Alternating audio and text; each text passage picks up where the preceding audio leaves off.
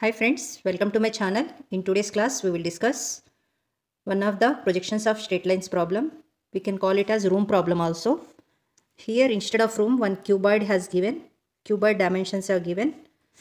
Let us take the problem. After that, we will do the projections in it. Projections means front view of the object and top view of the object.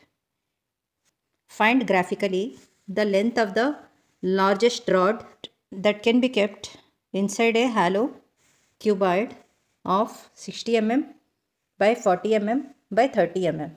Okay, these are the cuboid dimensions.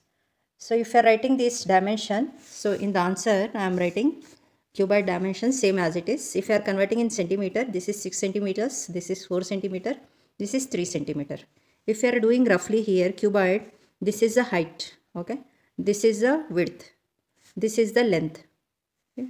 Initially we will take 3 centimeter height. Okay, roughly I am doing here 3 centimeter and width is 4 centimeter.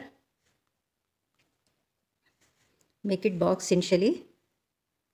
After that the length is 6 centimeters. Let us take in 3D form. Here without using drawing instruments I am doing this box. Okay, let us assume this is a cuboid. In exam paper also you can do the rough diagram. Here you have to write the rough diagram like that.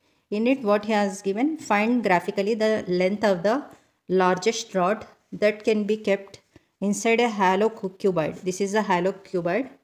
Okay, we need to take one largest length of the rod, okay, inside the cuboid. So which is the largest length? Length has not given, so just he has given the largest rod, so that we have to fix that rod inside the box.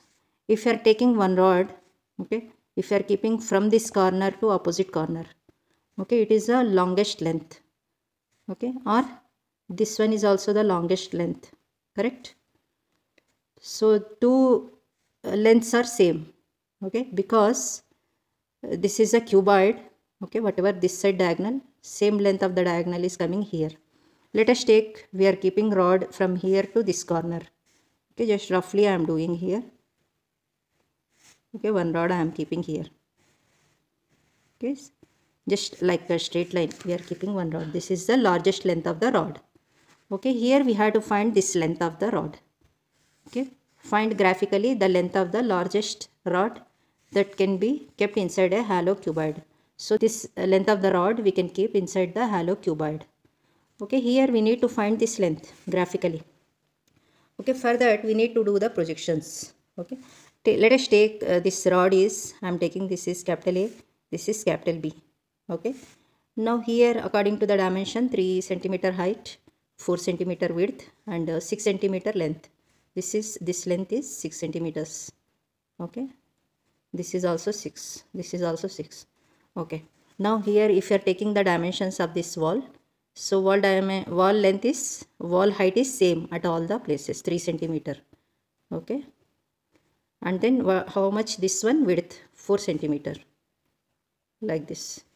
Okay, so it is cuboid, it is automatically we know whatever this wall length, everywhere it is same, and similarly width is also same everywhere, 4 centimeter, and length is also same, it is 6 centimeters. Okay, now here in the projections of lines, projections means front view of that line and top view of the line. Here instead of line we are taking the rod inside the cuboid. So for that we need to do the front view and top view. Okay, front view and top view are called projections. So where we can see this rod for getting the front view means wherever the length is more compared to these three lengths. So 6 centimeter is more. So that side we have to, from that side we have to see this view. Okay, it is called front view. We have to see in this direction. Top view means from the top of the object we have to see. So in the shortcut form I am writing top view T dot V, front view F dot V. Okay, if you see from front, we can see this face of this cuboid, correct? What are the dimensions of this cuboid? This is 3 centimeter. What about this length? This length is 6 centimeters. We can see in the front view this rectangle. Okay, 3 by 6 centimeters. Initially do roughly here. So this is, height is 3 centimeter. The length is 6 centimeters. Okay, this is the front view. Okay, here do the XY line. Okay, so this is the front view. Below the front view, we have to do the top view. Okay, top view means from this direction we have to see. Before doing the top view, we have to take one reference line between front view and top view. That line is called XY line or reference line. It is the XY of some length. It is passing through this cuboid length. Okay, so this line is separating front view and top view. Okay, it is coincide with this length 6 centimeters. Okay, so after getting front view, let us do the top view. If you see from top, we can see this surface.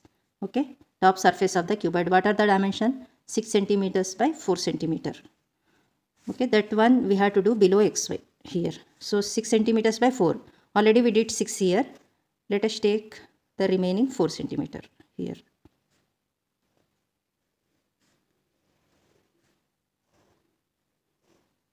Okay, this is 6 centimeters. Okay. So this is 6 centimeters. This is 4 centimeters. This box we did. This is the top view. This is front view. This is top view. After that, here we need to find the largest length of the rod. Okay. So if we, let us assume we are keeping one rod here, maximum length rod. We don't know that length. We have to find it. Let us see in the front view. Okay. If you see in the front view, this rod is looking like joining two corners. Okay. So this corner we can't see from this direction. We can see this point, it is coming here, which is joining two ends. Okay. We can see the rod here. It is joining two ends like this. Correct? So if you see from front, this point is coinciding with this. So this rod is starting here from here to here. Okay, we can see this rod here. So we don't know length, just join this corner to this corner. Okay, now it is like this. Okay, join these two corners. Okay, this is a front view. For front views, we are marking for front views we are marking small letters A, B with dash. Okay, A dash, B dash. This is the front view of the rod. Okay, now in the top view also we have to mark rod.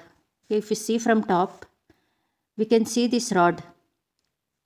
Okay, this rod means here this point is coinciding here from the top. We can see the rod from here. It is starting here. Okay, and here it is ending.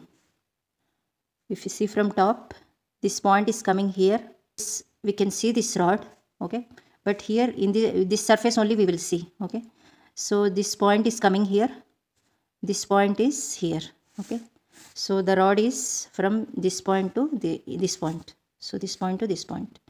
For top view, we are marking small a, b. Okay, this is the front view. This is the top view of cuboid with the rod. Okay, but if you see from front, whatever length we are doing, it is less than the true length of the line.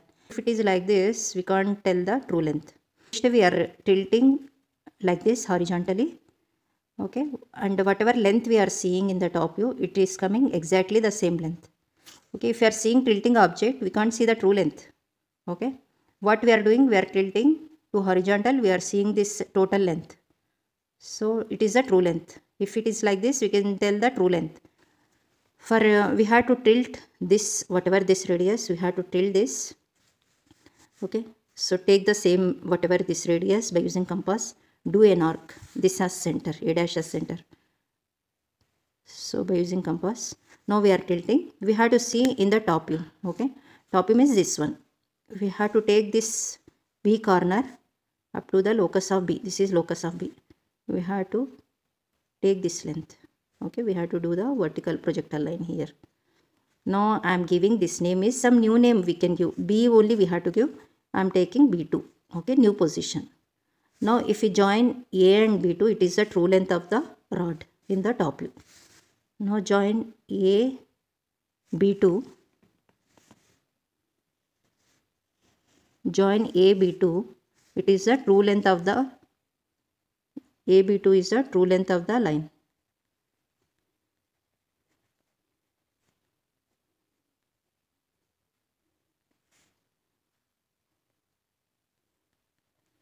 If we join A, B2, it is the true length of the rod in the top view. Here I have written A, B2.